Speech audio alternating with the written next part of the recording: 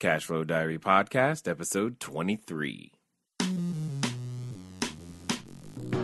Congratulations, you showed up. Give yourself a high five in celebration of your success. Welcome to the Cashflow Diary, where new and experienced investors come to take confident action towards their goals. Your host is a family man, a real estate entrepreneur, investor, coach, and instructor. As a master facilitator of Robert Kiyosaki's Cashflow 101 game, he's inspired many to begin their journey into creating cash flow for themselves and their family.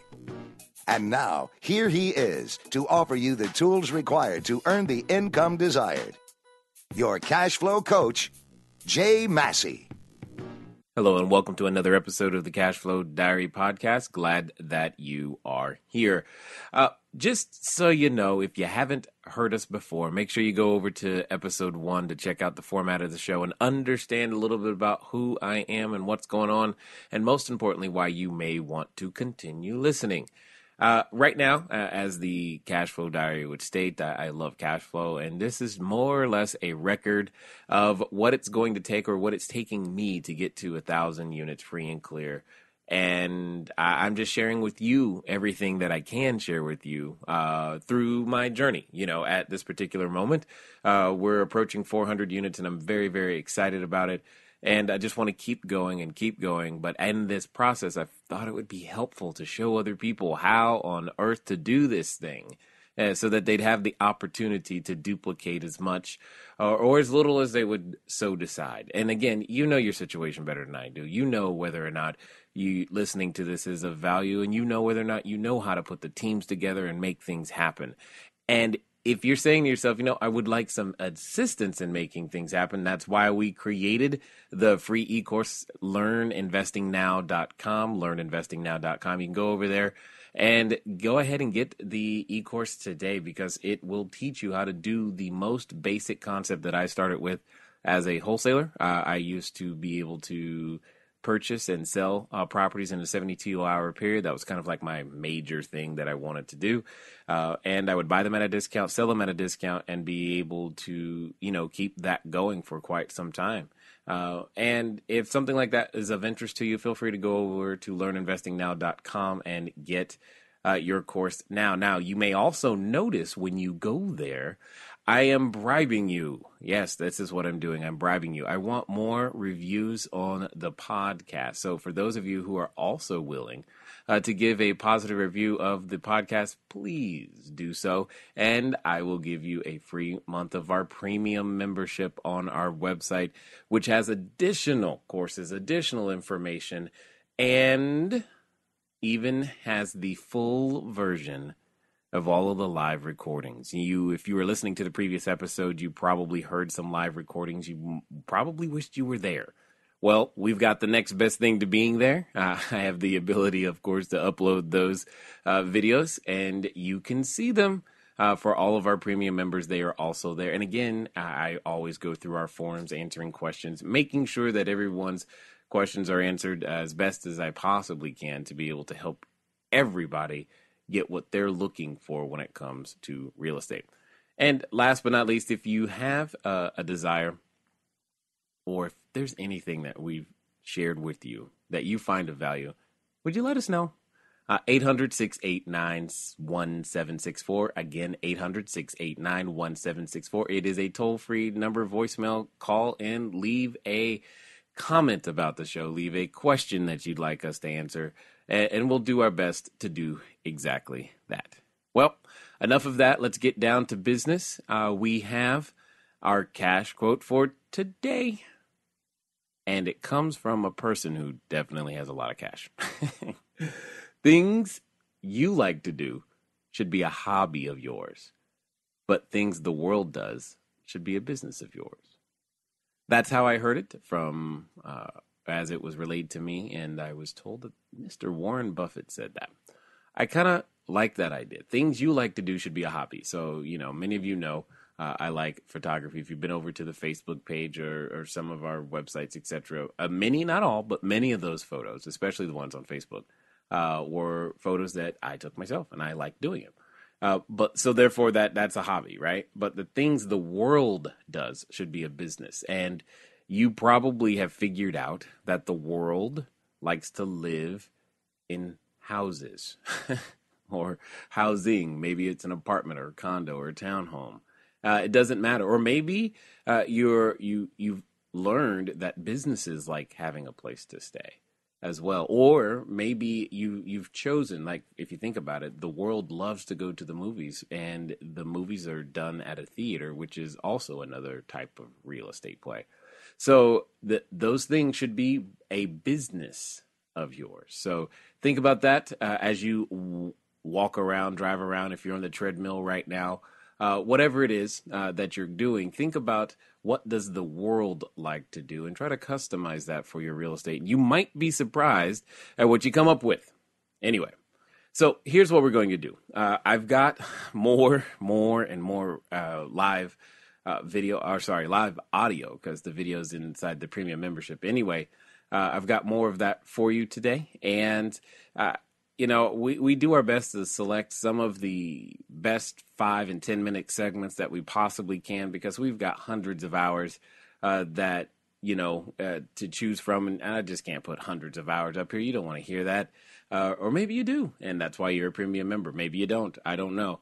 But I want to give you 4 different little clips this time that I believe could help you very, very clearly understand some very, very powerful yet basic concepts that have the ability to literally free your mind. I know that when I learned them, it changed the way that I looked at money. It changed the way that I looked at resources. It changed the way that I just look literally at the world, and it still affects me to this day. I know when I've shared it before with many different audiences, they've had various reactions, but the number one overwhelming reaction has always been, wow, I can see possibility for myself. Hopefully you'll have that reaction too as we get through all 4 of these on this particular episode. So let's get started. Times we get mixed up without understanding what the outcome is going to be. Where's the train going to end? Know where it's going to end before you board. And that's what I'm trying to help you understand here. That way you avoid being let down going, real estate didn't work. All I got was one single family house and they just put $100 a month in my pocket. Well, what'd you expect it to do? That's what it was supposed to do. But you had a different expectation from the beginning. Now, while we're on this subject, I want to show you the value of $100 a month. Because $100 a month doesn't sound like a lot, does it? Okay, clearly we have fallen asleep, so let me help you. $100 doesn't sound like a lot, does it? No, not at all. But let's do some math. If you receive $100 a month, how much is that a year? $1,200. So that's the same as $1,200 a year. In order to receive $100 a month for an entire year, let's assume for a second, instead of using real estate, you used a certificate of deposit, CD, at a bank. What I'm doing is that I'm just pulling up right now what a CD looks like in terms of the interest rates, and I just want a 1-year CD. So a 1-year CD, I see some various rates. The highest, you know what, let's go for higher. Let's see if we can make it really good. 5-year CDs. Let's go with a 5-year CD. See what the best rate is going to be, because the banks are clearly looking out for my best interest, and I want to make sure that I get the absolute best interest. So the highest number I see so far is 1.05, and that's probably the highest number. So let's go with that. So here we go. If I was to use a CD and I wanted to produce a simple $100 a month, the best rate I can currently find is 1.05%. So here is what I'm going to do my best. Can you see that kind of, but not really? Move it from there and focus. Is that going to do it? Yeah, now? No, that's just not going to happen. Okay, so I was going to do the math, but I'll write out the math for you. So I am going to do 1,200, because that's what we want to receive, all I'm going to do is divide by the interest rate, and that's going to tell us how much money we need to have set aside, sitting in a CD, sitting there, that we have to earn and own, and then leave alone to be able to earn $100 a month. So that's 1.05%. It's going to give me a dollar amount. $114,285.71. Yeah, right? The number I come up with is $114,285.71. That's all. So, isn't this the same thing as saying, if you could learn to buy one single-family house and put $100 a month in your pocket, isn't that, using none of your own money or credit, isn't that the same thing as saying, I've learned how to earn $114,285.71? Do you see the equation I'm making? Okay. You say, well, I don't have $114,285. Great. How long does it take you at your job to earn $114,285.71? How many years? Gross income. Gross income? 2 years? 1 year? 5 years? So couldn't I also then say that learning this skill set could save you 5 years of time or 2 years of time? You say 1 year? Okay, 1 year of time. If I said net, some of us, you were like, I'm never going to get there, right? Right? So in essence, what I'm showing you how to do collapses time frames. The two things that I was hoping that you'd be able to pick up from that were the earn, own, and leave alone, and understanding what a skill set is worth. When you go to your job, when I go to my job, when I used to go to a job, we all traded none of our own money or credit in exchange for compensation, right? So we don't get shocked or surprised that, hey, this person got a job and they don't have to use their own money or credit to be able to generate income. When you apply that same level of thinking to a real estate transaction, it all suddenly begins to make sense. We don't wait for ourselves. Could you imagine if you didn't go get a job until you had the money to buy a job? You say, you know what, I don't have enough money, so I can't do anything, which is kind of what we do when it comes to, real estate investing. We say, I don't have any money, so I can't be a real estate investor. Could you imagine if you said, I don't have any money, so I can't go to work? Well, that doesn't make any sense. You go to work to get money. You do your real estate investing to do the same thing. And when you go to work, you don't have to own the company to work there. And even if you do own the company, you don't even have to own 100% of the company to work there, right? Well, my point is simply this. If you can learn to have a skill set that has a certain dollar value to it, isn't that what you were after in the first place? You went to school or college or, post-secondary school or academy, whatever you called it. You went there to learn something so that you go out there and generate income. What I've found to be true is learning the skill set of real estate investing has the ability to allow you and I to go out there, apply that same skill set, work those same number of hours, or sometimes more if you so choose, to be able to create significantly more value. And therefore, because the marketplace says we're more valuable, we earn more money. And we don't have to first earn the $114,285.71. And instead, we create value worth $114,285.71. And then we get paid. It's the same thing that happens with your paycheck. You create value that is equal to what you and your employer said the value you're going to create is worth. And you do that over 40 hours, 60 hours, 80 hours, what have you. And the difference now is that you have an opportunity through real estate to create as much value or as little value, because there is no floor to this either, right? So you have the opportunity to go either direction. I like that choice. I really do.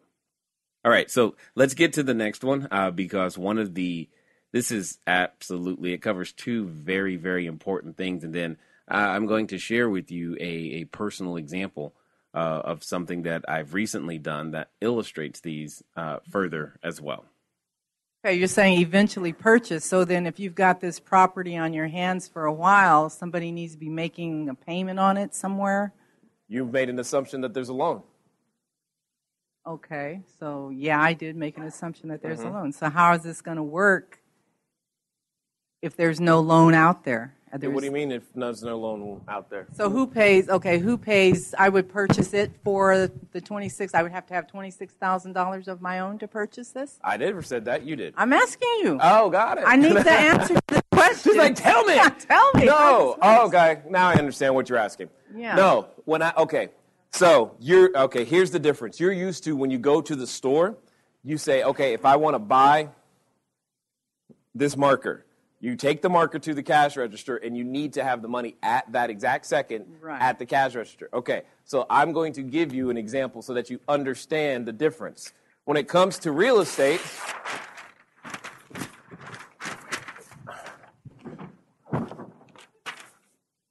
it works a little bit differently when it comes to real estate, okay?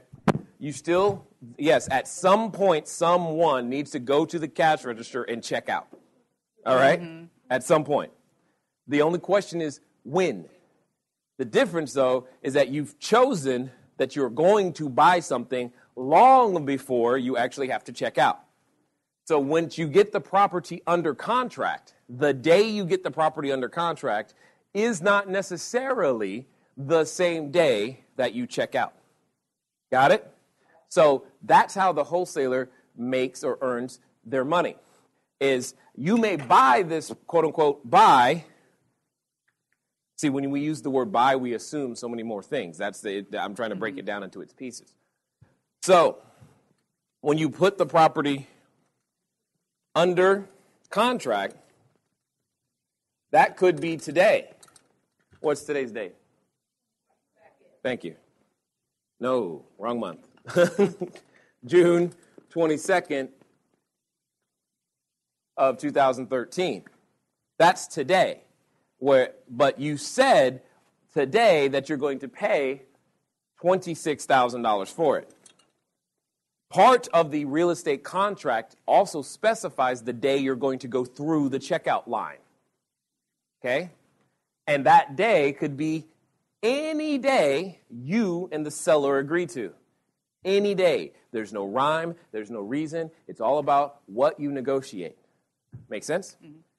And here's the fun part. Even if you negotiate a day and that day comes and you're not ready to check out, you can ask for an extension. Okay? So keep that in mind. So for the sake of this example, let's say that you said, okay, I will give you $26,000 on June 28th. What that means is that between June 22nd and June 28th, somebody better be at the title company or escrow company with $26,000 plus and sales tax, if necessary, because in some states they do that, which is weird. Delaware, don't do that. Anyway, as well as title fees, as well as insurance and some additional closing costs, which the title and or escrow company will be able to calculate and let you know. Okay? Does that make sense? There was a lady in here in the morning who was title and escrow. Are you still here? She should have stayed. Oh, well. Here's the point. During this time, that's who you're really talking to, is that title and escrow person. That's what they're doing. They're researching title. They're making sure that the person you're buying from owns it. They're making sure all these other things. So in this 6-day period is when you go out to the marketplace and tell people, hey, I have a property under contract at $26,000. I'd like to sell it to you for $36,000, but it's worth $40,000. And if they say, yeah, then they become the buyer who shows up on that day being June 28th, pays you the 10, pays the original seller the 26, and then they walk off happy, skipping about their new purchase. Make sense? So that's the simplest way I can describe wholesaling. Okay. But that's what you do. Now, if you do this right, what you tend to do is you do a lot of these at the same time. The most I've ever done in 1 week is 11. And you just work.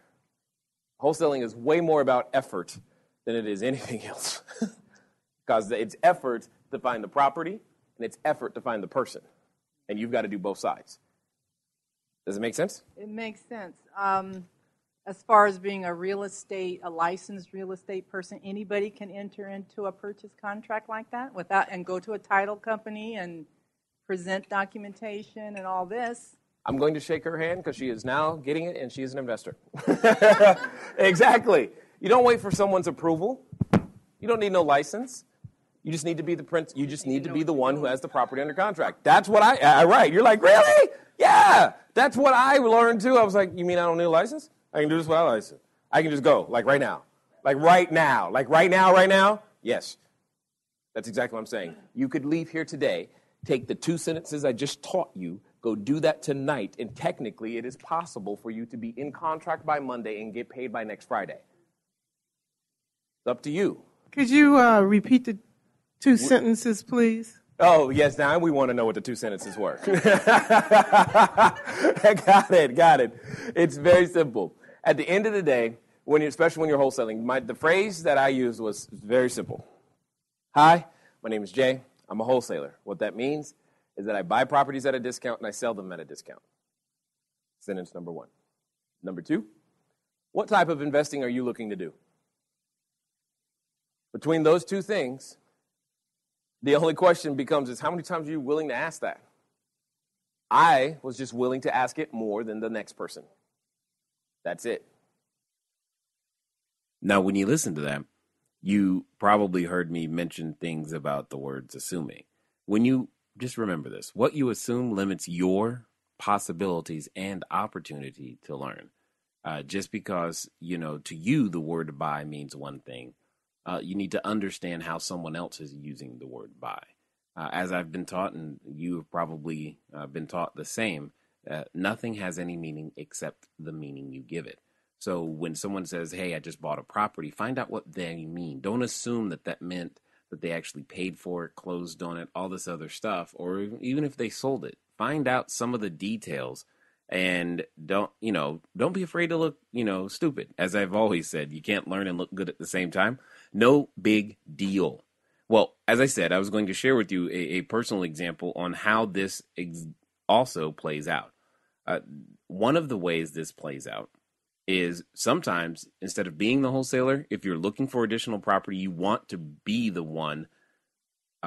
You want to use a wholesaler. You want to find a wholesaler to get you the property that you're looking for. Now, one of the questions that I like to use in that case is, do you have anything that could be seller financed? I've asked that question primarily of individuals who have a real estate license. And this time, actually a few weeks probably after this particular recording, it led to this particular answer. And this is how it went down for the wholesaler. The wholesaler in this particular case happened to be a licensed real estate agent. However, he was not functioning as an agent in this particular case. So he had a property under contract. It's a commercial property, 18,000 square foot building. He had it under contract, including commission and everything, for $840,000, and had previously been valued at around $1.8 million. And long story short, there were just issues that needed to be resolved. And they were not looking to close on the building themselves. So, well, he kind of wanted that, but I negotiated that part away because I wanted to own the whole thing. And in this particular case, he was asking for a $15,000 fee for having the deal under contract. So here's what happened. He found the property. He's standing in line. So if you're thinking about a wholesaler and using, when you go to a store, you're standing in line. And then while standing in line, I happen to walk by. I see that he's holding this, or actually I'm asking people, hey, do you have anything that could be seller financed? He holds up his hand and says, yes, I do. Here it is. And then I ask him, what is it going to take to stand in line in his place?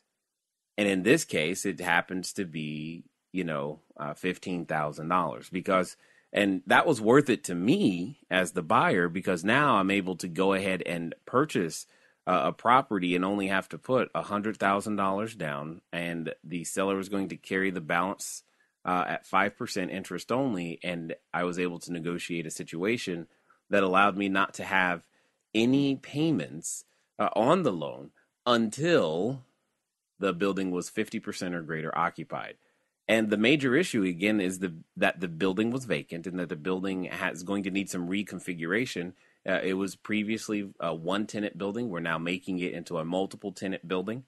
So, again, all of these things are the things that made it possible, or why the person wanted or would be willing to sell. The seller willing to sell, and why the wholesaler would be willing to do so. The bonus for me in this case was that it actually had a cell phone tower on top. So that was very, very exciting. Now, in this case, you may look at that and go, well, I don't have $840,000. Well, that's okay. You, again, don't have to be the one that has the actual funds. However, your friends, your family members, whatever, are probably going to want to participate, and you can control the deal that way.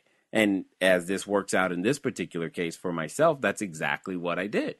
And I was able to find individuals with the ability to help with the down payment, and I still have to find them, but I'll find the individuals that'll help with all the custom and configuration, et cetera, that needs to happen to the building, so that we can continue renting it out. And one of the greatest things is that during the escrow period, because of understanding what happens when I stand in line, we started looking for tenants immediately, and we're in the process of negotiating not one, but two completely separate tenants.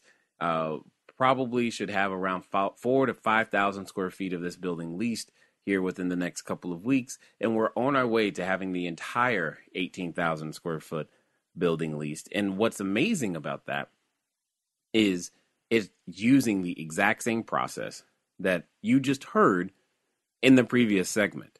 I'm just showing it to you from both sides of the equation. All right. Now, some of you are probably thinking, well, okay, all of that sounds great. However, what about that earnest deposit and that money? So listen to this next segment. When you enter into an agreement, do you have to ever put money down, or is that always negotiable? Awesome. We've made another assumption. I love assumptions. Excellent. Hey, James, can you get me one of the orange drinks, please? I'm just thinking about it, or somebody. Anyway, here's the assumption. He said, when you enter in a contract, do you have to put money down? Here's my direct answer. No.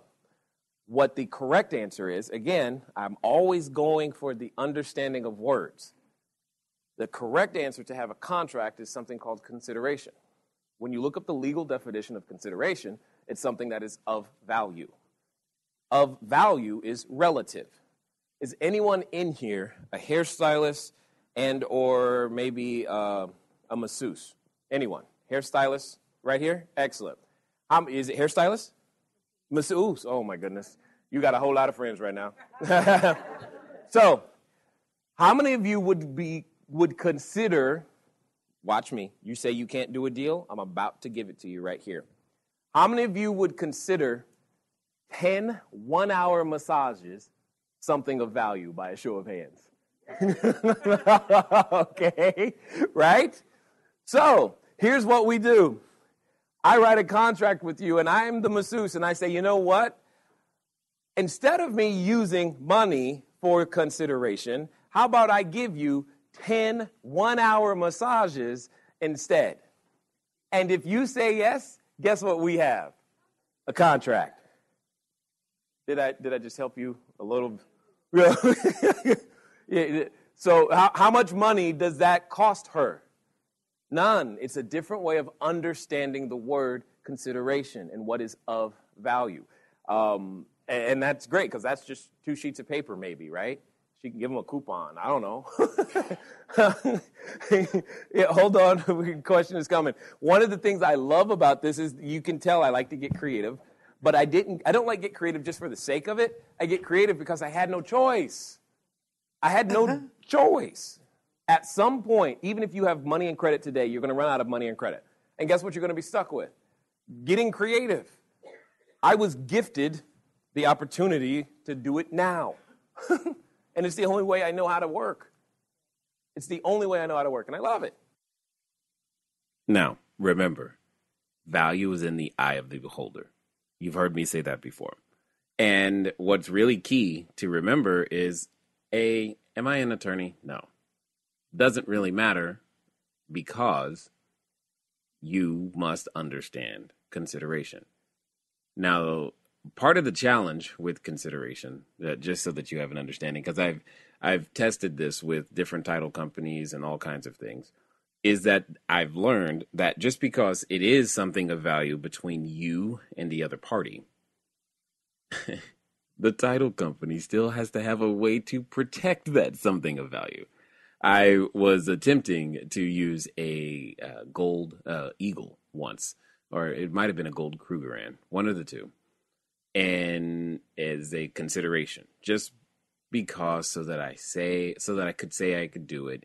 Everything was fine with the contract. Seller was fine with it. They didn't really care. It kind of intrigued them. They thought I was quirky, and I probably am. But I learned that because the title company didn't have a way of protecting the gold coin from loss or theft, that was the issue that stopped me from doing it. I thought that was interesting. I thought I'd share that with you because sometimes we let some simple things get in our way and we just go, well, I don't have an earnest deposit, so therefore I can't do a deal. Well, that's not true.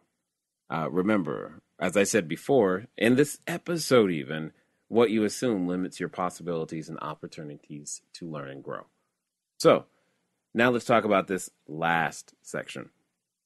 One of the things to understand is that wealth is a team sport. And most importantly with that is that you should do only that which you do best. That's one of the things that I like to do. Now, that don't take that to mean never grow. That's not what I'm saying.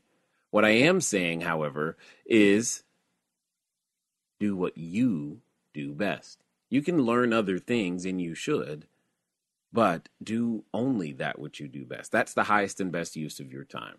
So think about that as we go through this next section. How do you get your rehab teams together for your out-of-state properties? Ooh, yeah, great question. How do you get your rehab teams together for the out-of-state properties? That is a challenge. That is work. That is hard because not every contractor does the work that they say they're going to do.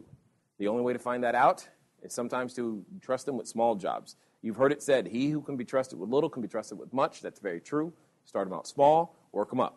Start them out small, work them up, and work with many of them till you find the ones that understand what you're doing. Because some contractors also can only think in granite. That's a problem if I'm doing Walmart, right? Because I'm not doing a granite kitchen. They need to get familiar with words like Formica. And if they're not familiar with words like Formica and Goodwill and Habitat for Humanity, they're not the contractor you're looking for, okay? So sometimes we'll get new windows, quote unquote, from Habitat for Humanity, and what that really was is that the Nordstrom investor had extra windows, donated them for the tax deduction, and then we picked up those same high-quality windows at a discount. And if your contractor doesn't know how to do that, you're going to have trouble. And you need to interview them. You need to ask them that question. And you need to be very clear on the play. Because all of them, especially right now, will say, yeah, I can do that. Good. But here's the question I love asking. Before we go through the can you do it, what I want to know is, could you tell me about the types of jobs you prefer to do, the ones that you like doing the most? They'll tell you. And the ones that they prefer to do will be nothing but clues over whether they're Walmart, Target, or Nordstrom. They'll gladly tell you. They want to tell you because they're hoping that that's the type of job they get to do this time. And then they disqualify themselves without knowing it for you. But they could also say, yeah, I like these in this neighborhood, boom, boom, boom. Okay, excellent. Show me some of the work that you've actually done in this neighborhood. Where can I go to see what you've done? Excellent. Perfect. You can check these people out with the bank. You can check them out with the city. You should. Do all of these things. It is work. It is a process. It takes a long time to find a great construction team, rehab team that you can put together and trust, especially if you're not going to be the GC yourself. Because remember, you got to just do this is work. This is why I'm saying you're bringing something very valuable to the table, right? Because I told you earlier, I made the mistake by having the wrong contractors in place. Yes, there's so much, she said, is that why I stay in one geographic area? Yeah, that is the primary reason, because it's so much work to get the right team in place. By the time I've done it, I am so not eager to do that again. I'm like, cool, now that I've built a solid foundation, let's build a high-rise on it. Let's go deep. Let's go deep so we can go high. Why? Why do I want to keep jumping from city to city to city to city? Do you know how much work that is? You're making it harder. It's hard enough. It deals with people, right? Real estate would be perfect if people weren't involved. just give me a house. A house is very obedient. People? Oh, my God. It's challenging. Well, there it is. You understand now that real estate is simple. People is the skill set that you need. You need interpersonal skills to make real estate work. And here's the good news. You can gain them. And regardless of where you are today. As I've told many people time and again, and very few believe me these days, but it doesn't really matter. I am naturally an introverted and shy person, period. That's just naturally me. Take me to a party, I'm probably going to find a corner, some chips, and some dip and be happy. However, it doesn't mean that you can't learn to develop the skill sets necessary for your business to be successful. So, I want to end this particular episode with the cash flow question. Nope, didn't forget. Making sure that we still cover the cash flow question. For those of you who have not participated in the game before, guess what? Answering the question correctly gets you an autographed copy of my upcoming book, Cash Flow Creation System, which I detail my entire business model, everything from A to Z, how to make it happen, all of the tips and tricks and techniques and my story, everything that goes into being able to build a portfolio of cash flow. So last week's question was, during the sales process, what's the most important skill set to develop? You know, didn't get any correct answers on this one, but that's okay. I'm here to tell you anyway. During the sales process, the most important skill set to develop is listening. Listening is the very skill set that I hopefully you are practicing right now. So, for those of you who want to answer this week's question, make sure that you call in to 800-689-1764. Again, that's 800-689-1764, or email your answer into cashflowquestion@cashflowdiary.com. Make sure that when you call in or email that you actually leave your address, because it's kind of hard to send you a book through the email. We need a way to contact you people. Excellent. So this week's question is, other than using other people's money, name at least 3 other types of leverage that real estate provides. Other than using other people's money, because everyone is familiar with that. They hear it, you hear it all the time. Name at least 3 other types of leverage that real estate provides. Again, 800-689-1764 to send in the answer, or cashflowquestion@cashflowdiary.com. That's it for this particular episode. Hopefully, you enjoy the live sessions. Feel free to send us an email, let us know, leave a review, do those types of things. And guess what? Until next time.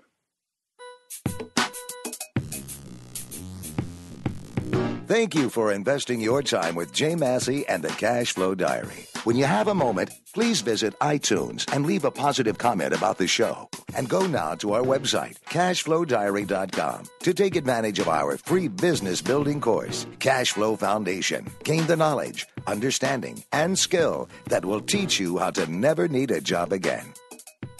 Until next time.